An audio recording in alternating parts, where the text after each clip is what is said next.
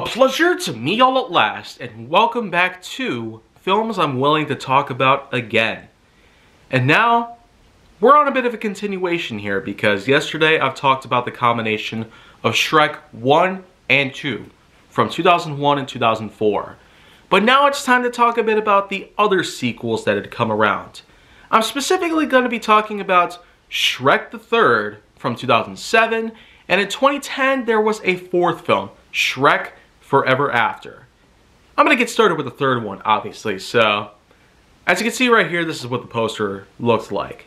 And in the year 2007, a time where I actually ended up moving into this house, and I have lived here since then.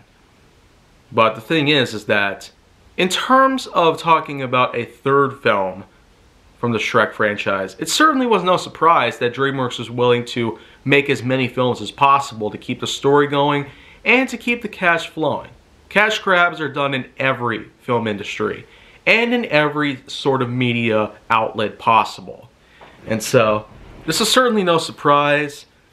But yet, in contrast to what we saw in the first and second films, while it did earn a pretty good box office success and some good ratings by critics, a lot of which were mixed at first, but eventually people started to see the good in this film other than what the first two brought us. But it is certainly no surprise that, according to most by this point, that 3 is never always as good. And so, this is just another unfortunate example of a 3 in a franchise that just so happens to not do as good as the first two. And a lot of people weren't really expecting a third film in the Shrek franchise to begin with. I myself have seen 2 films in the Shrek franchise, and then there came along a third, which we eventually got on DVD, and I still have somewhere in the house. But the point is that, as opposed to what we saw in the first 2 films, the third one goes in a bit of a different direction. Just like with the second film picking up where the first film left off, the third one picks up where the second one left off, with Shrek and Fiona resting inside the castle, in bed, obviously, early in the morning, after everything comes down to the point where they're finally accepted as an ogre couple, pretty much. And after the defeat of the fairy godmother and pretty much everything else relative to that, something really big takes place right here. Something that we never quite expected to take place in a DreamWorks film, or just a CG kids film by any means. Because naturally, CG films or animated films are technically geared towards children, but we have seen a lot of things take place that just is so unexpected that it's unreal. Shrek and Fiona are actually pregnant. Now, I don't know about you, but that was unbelievably concerning. Like, how is that even allowed in a kids film? DreamWorks, I don't even know anymore. Let's just go with the flow, shall we? Okay, so anyways, what happens is that, well, they're rudely awakened by Donkey and the dragon's children.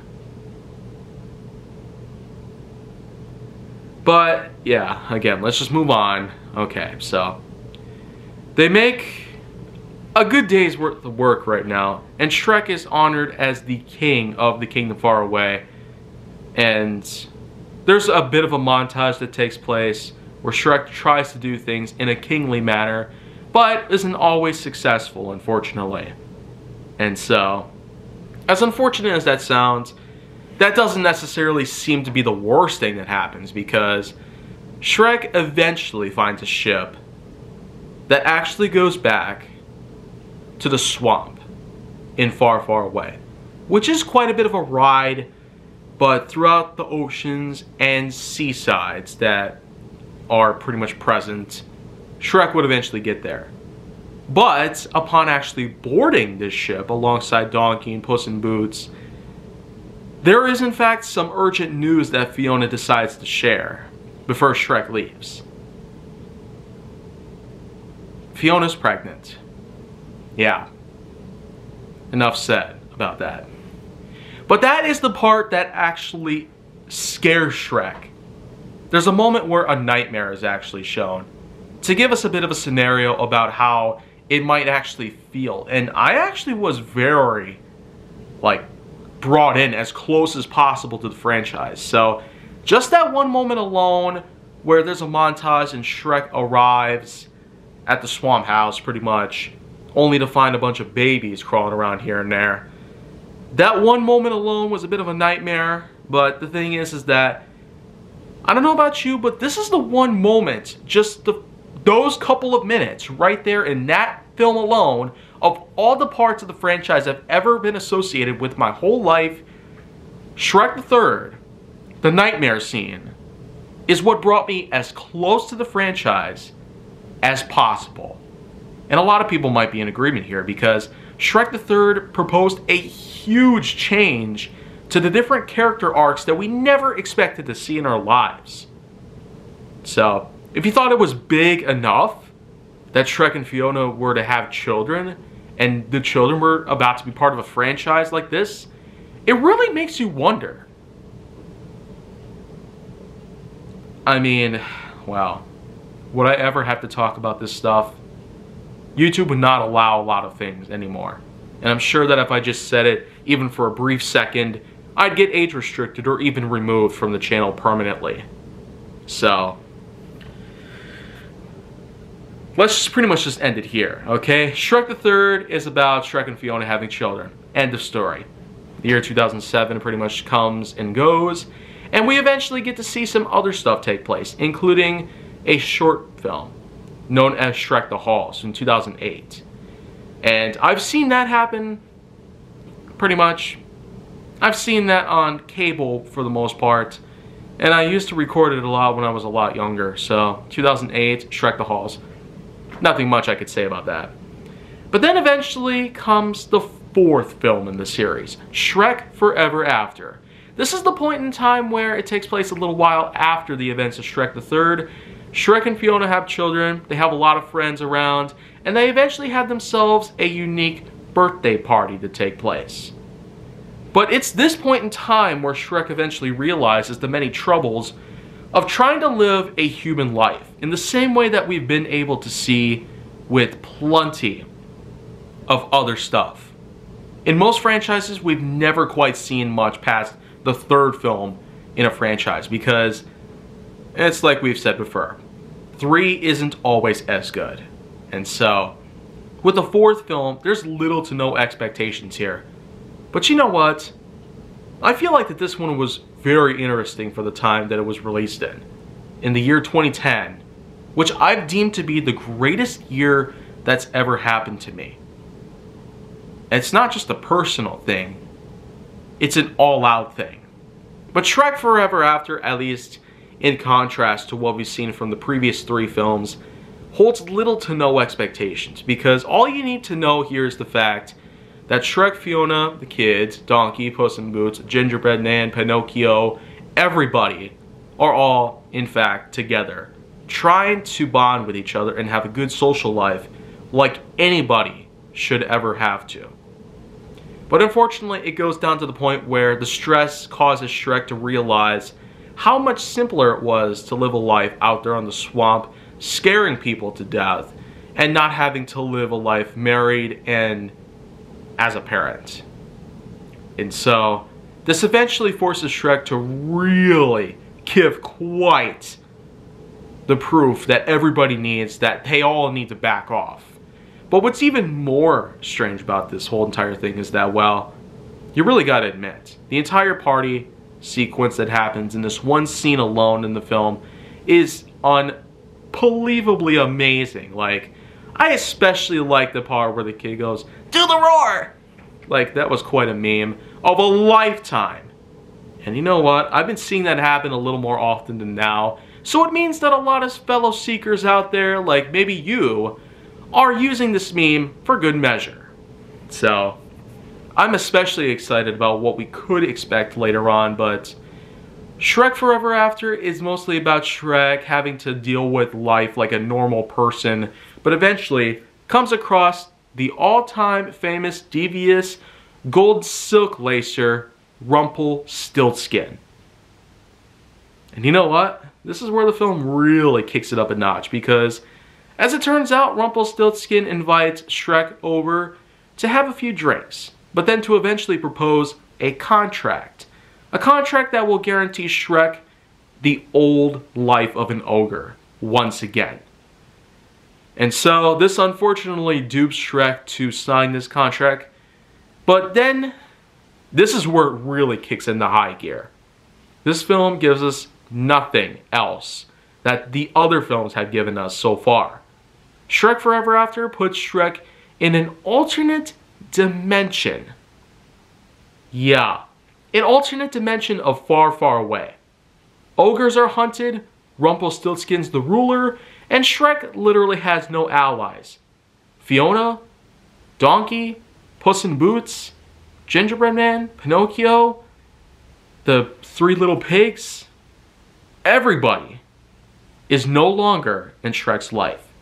It's almost like everything that's ever happened anywhere before any of the films even happened. It's almost like with Shrek Zero, pretty much. Which is not a thing, but still, you just gotta imagine. What would a Shrek Zero be like? But in any case, Shrek is now in an alternate reality, a far, far away, where an old life of being nothing but a terrifying, smelly ogre is very much apparent. And I really gotta say that the voice work in terms of Mike Myers voicing Shrek for pretty much the last time is very well done in this part. Shrek is being hunted by a lot of hunters, Rumpelstiltskin's the ruler, and therefore the main antagonist of the film itself. But eventually things get down to the point where the reality that Shrek lived before signing the contract begins to come apart. And then eventually, after Rumpelstiltskin is defeated, life comes back to normal, Shrek and Fiona live happily ever after again. So, 4 times in a row we pretty much have right here. And this just pretty much makes you wonder, what would a part 5 be like? Well, believe it or not, we've actually been teased a lot with the reboot of the Shrek franchise as a whole. With the all-new film that would have come out in 2019, 2020, and 2021, 2022, and we still have none of that at all. That's probably because it's not even real. That's because DreamWorks had been very busy with the How to Train Your Dragon series. Maybe I'll talk a little bit about that soon. And that lasted throughout the 2010s as well. So, Shrek lived from 2001 to 2010 pretty much in the main franchise, and the franchise of How to Train Your Dragon pretty much picked up where Shrek Forever After left off in 2010, and then went all the way to 2020. So, another nice 10 years almost of a franchise taking place. But in terms of other things that Shrek has, you really gotta take a look at the 4D ride, which was actually taken down recently. So, it's yet another example of the timing being perfect right here. And so, being that Shrek 4D at Universal Orlando is now done for, closed, and demolished, who even knows what'll take its place? Hopefully something good. Because I will be going back to Universal Orlando pretty soon. Not sure when, but we do have tons of things out there that we'll need to do at some point before we even consider planning a trip like this. And not to mention books, apparel, toys, video games, including a few that James Rolfe of Angry Video Game Nerd had actually reviewed last year. So, not necessarily perfectly timed, but hey, wins win. But anyways, that's it. That's the Shrek franchise in a nutshell. 4 films, a few shorts, and some other things. And not to mention the Shrek 4D movie itself has actually been remastered in 2013 and eventually became part of the special edition of the Shrek DVD. So, that's pretty much an easy bonus. Kind of like with Back to the Future when they released a special edition DVD complete with the Back to the Future The Rides footage. So, we're probably going to see that happen a lot these days if these rides are going to be torn down. So, in any case, that's just pretty much all I'm able to do here. And so, hopefully it's Shrek-tastic enough for you to get to know that this is in fact my take on the franchise as a whole. if I wanted to give each of them a score, it probably wouldn't be all too easy because each of them are very well done in their own right. Apart from Shrek the Third and its super surprising turnaround in terms of character arc build-up and whatnot. But you still gotta know the fact that it was a pretty good franchise while it lasted. From 2001 to 2010, that was a pretty huge part of my childhood. And when I grew up with these films, as they grew up alongside me, I really got to know them a lot better as I got older. But then of course How to Train Your Dragon came along and stole its popularity almost overnight. It got so well that I practically demanded that there would be a sequel within just a couple of years. Like I said, I'll talk about each of these films independently, probably, instead of combined like what I had done with the episodes revolving around the Shrek films. So if you want to see more, go down to my channel and make sure that you like, subscribe, comment, follow me on social media, and stay on the Hollywood side.